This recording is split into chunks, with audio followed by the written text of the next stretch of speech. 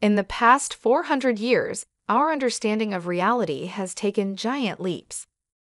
These leaps have come from the courage to challenge our beliefs, no matter how deeply entrenched. Spirituality is undergoing a similar revolution. Although most people's beliefs are still rooted in outmoded ways of thinking, a significant number of us want a better model of spirituality, one aligned with science and evidence, rather than with dogma.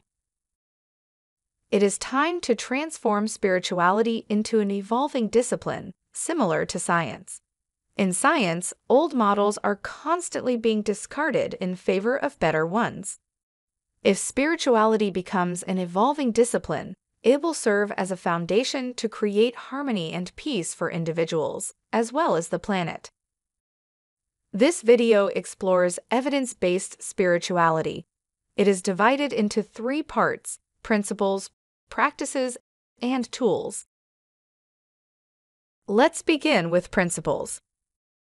A model of spirituality has to answer 3 fundamental questions. Who are we? Where do we come from? And why are we here?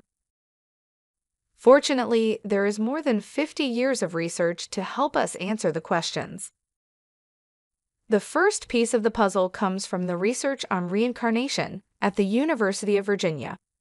This work has been pioneered by Dr. Stevenson and Dr. Jim Tucker. Let's look at a case study. At the University of Virginia, a group of psychiatrists used science to unlock the secrets of reincarnation. Since the 1960s, the Division of Perceptual Studies has been collecting cases of children who claim past life memories. They now have files on 2,500 children. Well, I think what the research shows is that for people who are open to considering the possibility that there is evidence that consciousness at times can exist separately from a functioning brain. So in the cases of these children's reports, if you look at the best cases, they provide evidence that at times there can be this carryover of memories and emotions that seem carried over from one life and continue on in another.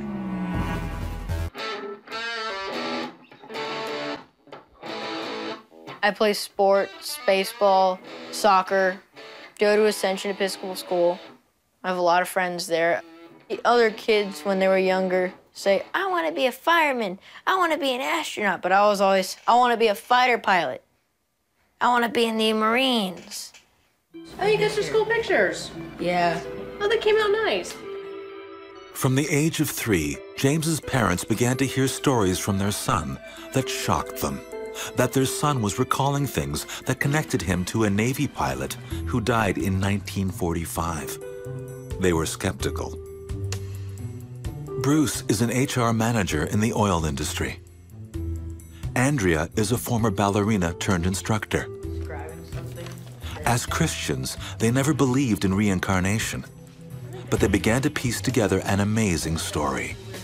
The first clue came from the terrifying, non-stop nightmares that James began having at the age of 2. He was saying, airplane crash on fire, little man can't get out. Airplane crash on fire, little man can't get out. That's when I was like, oh my God, is that what he's been dreaming this entire time? What he was saying wasn't registering as much on me as what he was doing. He was flailing around in bed. And I remember the very specific thought I had at that point. This looks like The Exorcist. He was freaking out.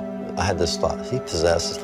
What is going on here? Within a year, the visions that greeted James in his nightmares began taking shape when he was wide awake.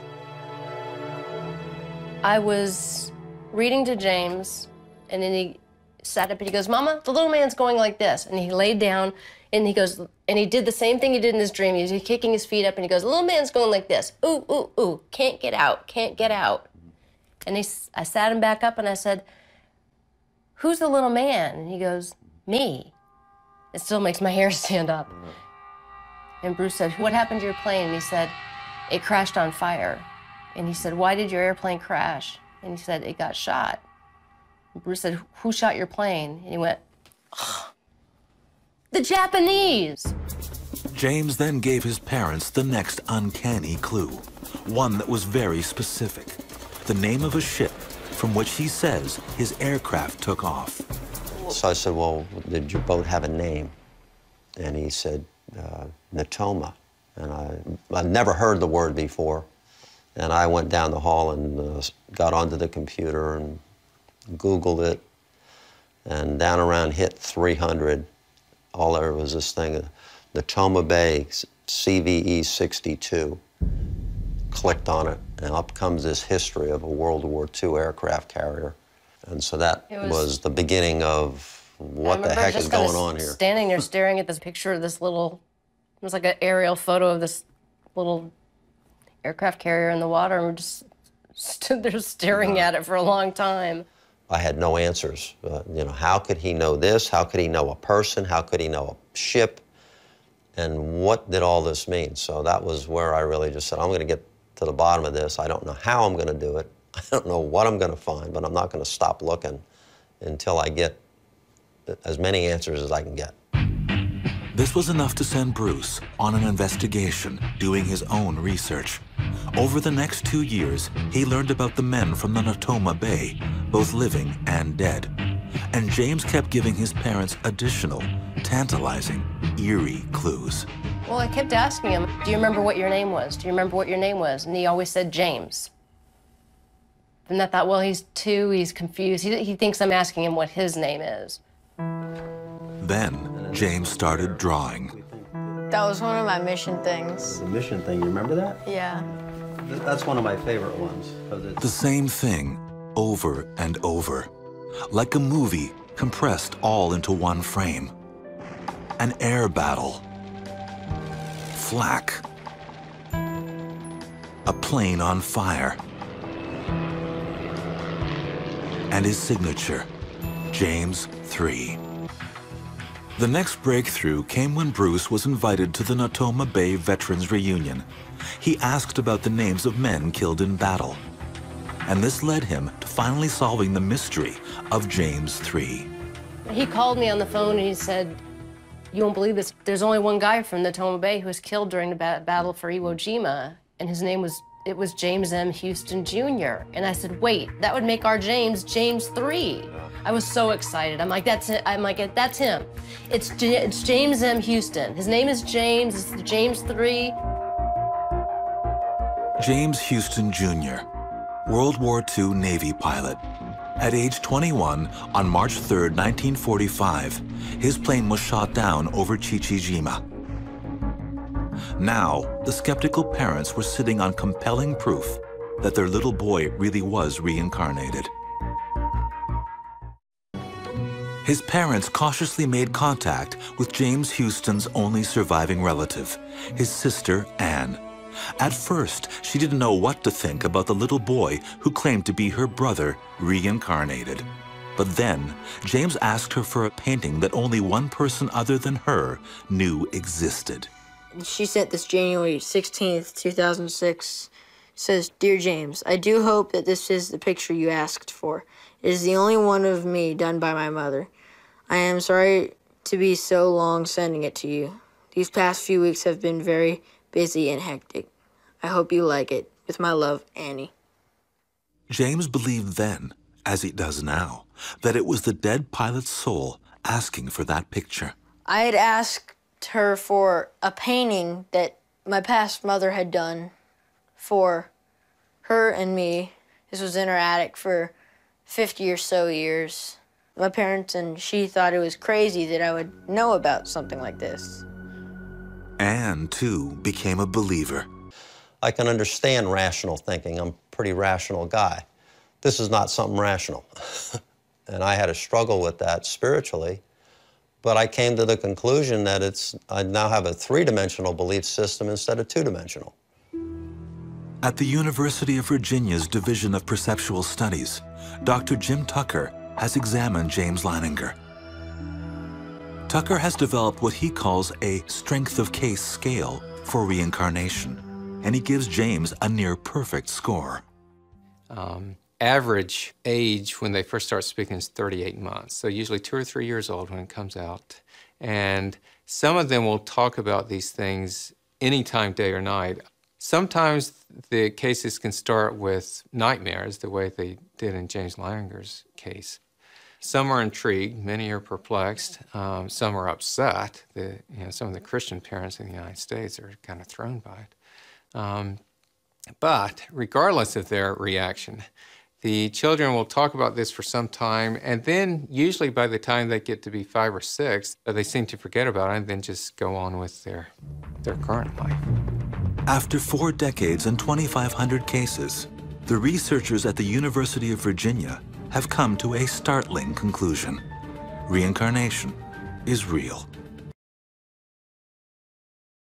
The study of reincarnation raises a fundamental question. What is its purpose? The answer comes from past life regression, a discipline of hypnotherapy. Regression is a therapeutic technique used to uncover sources of psychological problems, which are often caused by childhood trauma. Beginning around the 1960s, multiple researchers discovered that when regressed, their patients found the trauma not in their childhood, but in a prior lifetime on Earth. As past life regression evolved, therapists learned how to get information about the time not just on Earth, but between incarnations. A specialization of this research, pre-birth planning, reveals that lifetimes are carefully planned to maximize growth from each incarnation. The purpose of reincarnation, and in fact the purpose of existence itself, is evolution of consciousness. Each incarnation is an opportunity to learn about being human, make better choices, and manifest higher consciousness in daily life. A breakthrough in understanding spiritual evolution came from the research by Dr. David Hawkins, who wrote the book, Power versus Force. Using kinesiology, Dr. Hawkins calibrated the map of consciousness and created a logarithmic scale for its stages of evolution. The lower states of consciousness resist the flow of life. For example, shame, the lowest state of consciousness on the scale, causes people to commit suicide. From this outright rejection of life, the scale of lower consciousness goes up to pride at 175. A great marker in evolution comes at level 200, where consciousness begins to embrace life. The higher states of consciousness make the human journey one of joy, purpose, and contribution. At the highest level of the scale is enlightenment, which is our eventual goal on the human journey. A key insight by Dr. Hawkins is that on average, most people increase their level of consciousness only by about 5 points per incarnation. This means that to reach the state of love, at level 500, they would need about 100 incarnations on our planet. The promise of true spirituality is that it can dramatically accelerate one's evolution. The last piece of the puzzle is about the origin of consciousness. The answer has to be constructed from the latest advances in physics, specifically quantum mechanics.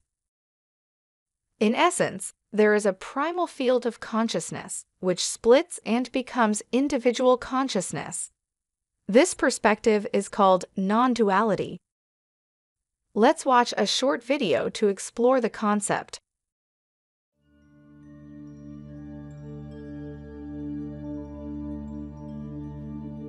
What lies at the core of existence? According to advanced physics and the direct experience of mystics, it is pure, conscious energy. Let's call it unity, which emphasizes that it is the only underlying reality. Since unity is all that exists, paradoxically, it runs into a limitation. The limitation is that it cannot have an experience, because to experience, it would need something outside of itself that would act as the object of experience. And so, unity splits itself into an infinite number of individual consciousnesses and becomes infinity. Since unity was pure consciousness, each of its portions is also pure consciousness. But now each is capable of perceiving others. This state, where an infinite number of consciousnesses exist and are aware of their oneness, is the state of connected infinity. There is a knowing that all of existence is an extension of the Self. The Self can explore consciousness in infinite ways through its interaction with infinity. The state of existence within connected infinity is perfect, but paradoxically, the perfection excludes a unique and invaluable experience: separation. Now you may think, why would any consciousness choose to experience separation? The answer is that there is learning that can only happen in separation. For example, consider power, something we all explore as human beings. In the state of connected infinity, the concept of power cannot exist, because all consciousnesses know themselves as one. It is only by perceiving themselves as separate from others that people can cling to power. The way the separation happens is through the mechanism of ego. Here, the word ego is used as a spiritual term referring to the false self. This is different from how the term is used in psychology. The false self is created by identification with what you are not. For example, you may think of yourself as a man or a woman. Identifying with a specific gender creates an entire set of beliefs and restrictions. In reality, you are neither a man nor a woman. You have a body that comes with a gender, but just as you don't become a chair by having a chair, you don't become a body by having a body. The false self hides the true self, just as a blanket wrapped around a light bulb hides the light. For physical incarnation, there is yet another layer the self creates, the layer of personality. Personality offers unique characteristics to perceive and interact with existence. For example, an adventurous personality allows people to explore freely. In contrast, a timid personality allows them to be more calculative and cautious. Neither is better than the other because each serves a unique purpose.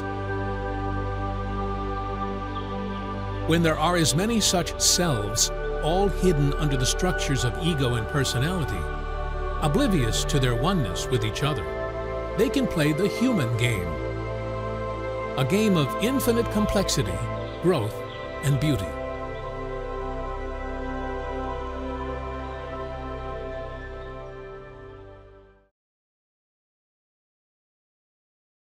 To summarize, here are the answers to the 3 core questions.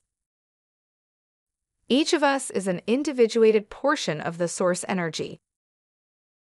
The purpose of the human journey is the evolution of our consciousness. Now that we have the principles of spirituality, let's examine the application. Evolved spirituality is about 2 core practices: honor yourself and honor others.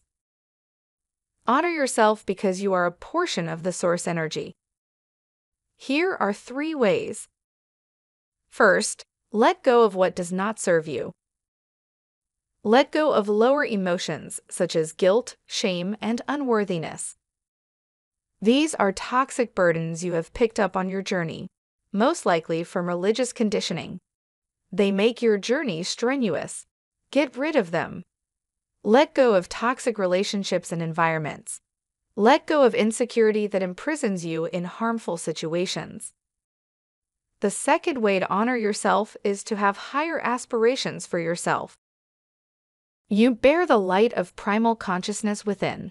Honor this light by living a life aligned with higher spiritual values rather than the mass programming of consumption and accumulation. Your incarnation is not about being a cog in the economic machinery. The universe is here to support you, but you must take the first step by seeking to live an inspired, fulfilled, and joyous life. The third way to honor yourself is to cultivate your gifts. As a unique expression of the source energy, you have gifts that only you can offer to existence. So use your resources, your time, attention, and money to cultivate these gifts. Let go of meaningless activities, such as social media, news, and passive entertainment. Invest that time in growth, which empowers you to uplift yourself and others. The second core practice is to honor others. From the perspective of non-duality, others are an extension of your own being.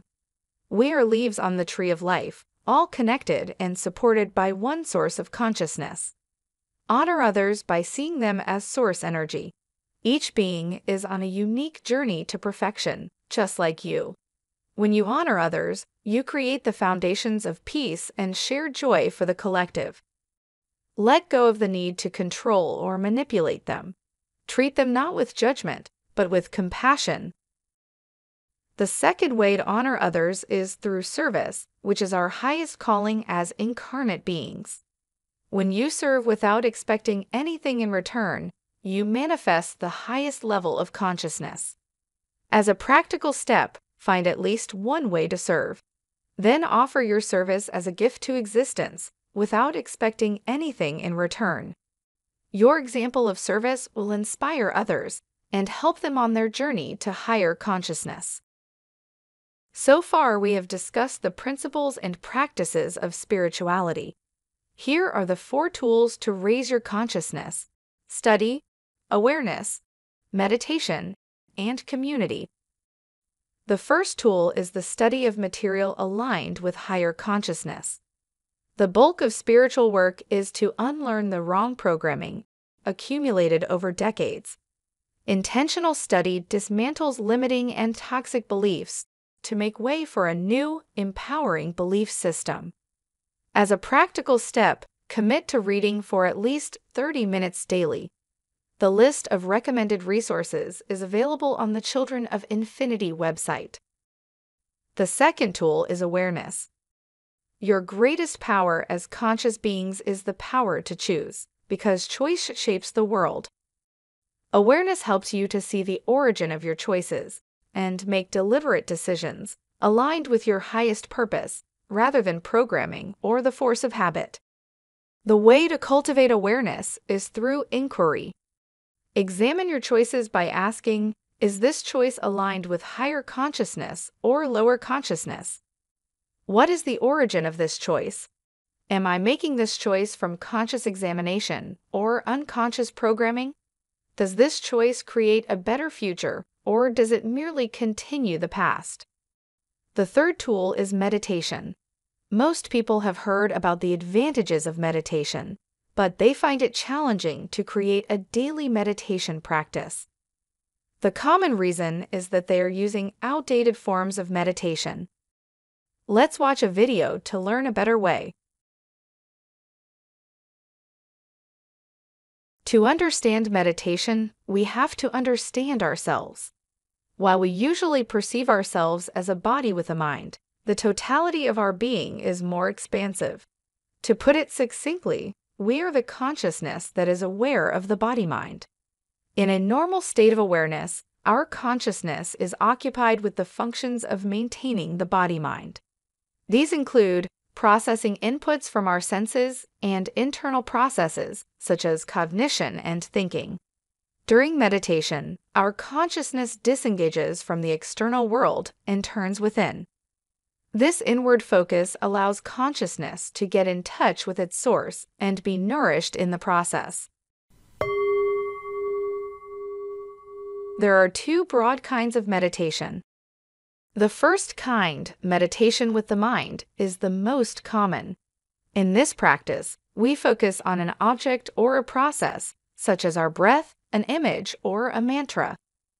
Maintaining this focus is difficult because our minds incessantly create thoughts. When we lose focus, the goal is to gently bring the attention back and continue. The second kind is meditation with higher energies.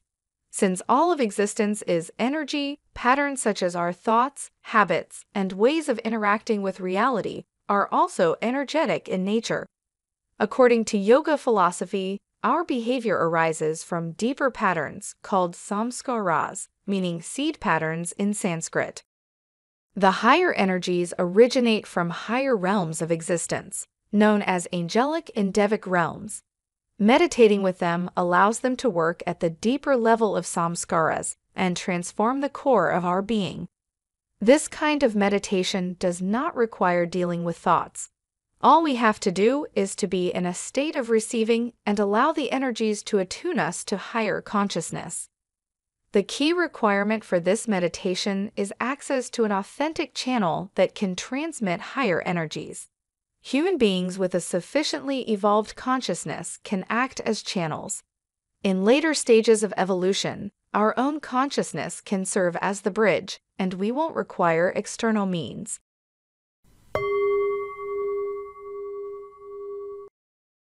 We have created a special meditation called Stairway of Light to accelerate your spiritual growth. This short meditation uses sound as a carrier for higher energies and takes you through the 7 stages of human evolution. The 7 stages correspond to the 7 energy centers in the human body. We recommend using headphones for this meditation. Here is the suggested routine for using this meditation. Do this meditation first thing in the morning for the next 14 days. If mornings are not possible, any time in the day is fine. Drink plenty of water to integrate these energies into your system. If you want to maximize the effect, do the meditation a second time right before sleep. The fourth tool is a community of spiritual, growth-oriented individuals. Studies show that the best way to navigate transformation is through the power of communities. Make sure to be part of a community aligned with the higher consciousness that honors members, not control them. An empowering community will acknowledge your unique gifts and help you nurture them. A journey with like-minded individuals is not only more effortless than traveling alone, it is also a source of profound joy. To help you further on your spiritual journey, Children of Infinity has created a self-paced video course to upgrade your beliefs. The 14-day course breaks down the journey into steps so you can make daily progress and build a solid foundation for your spiritual growth.